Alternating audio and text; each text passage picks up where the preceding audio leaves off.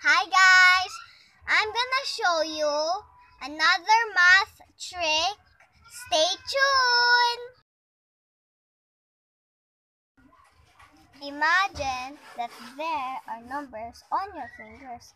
6, 7, 8, 9, 10.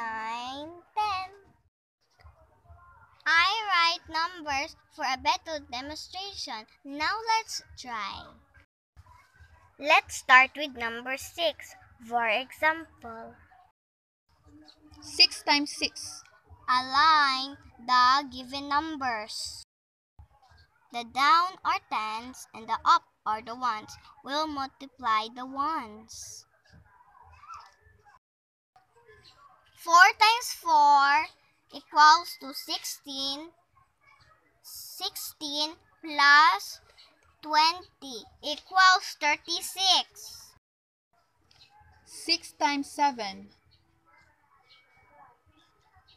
4 times 3 equals 12. 12 plus 30 equals 42.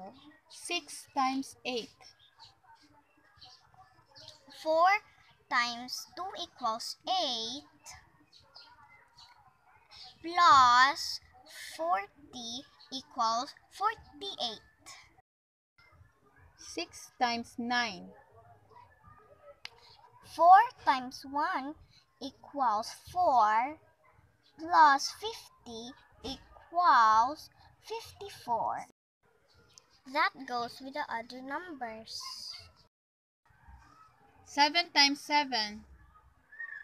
3 times 3 equals 9 plus 1, 2, 3, 4. 49. 7 times 8. 3 times 2 equals 6 plus 1, 2, 3, 4, 5. 56. 8 times 8. 2 times 2 equals 4 plus 1, 2, 3, 4, 5, 6. 64. See, it's easy. Like and subscribe for more math tricks. Thank you.